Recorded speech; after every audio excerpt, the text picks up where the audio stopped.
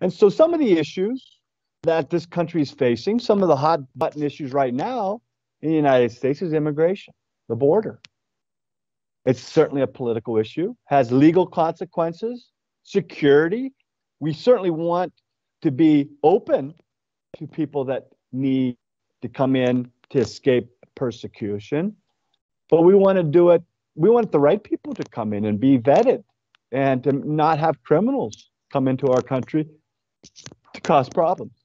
And certainly there's a cost associated with immigration and where we're going to house and feed and send these folks that are coming into our country.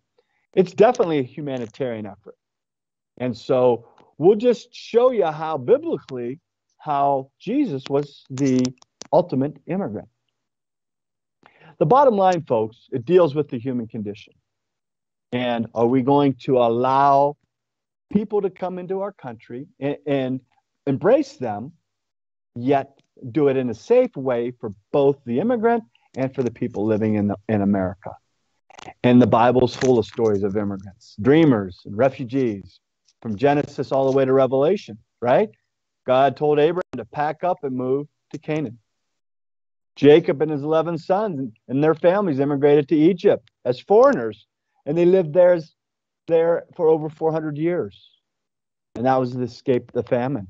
And so immigration is not a new topic. It's a hot button topic now just because of where we are in the world.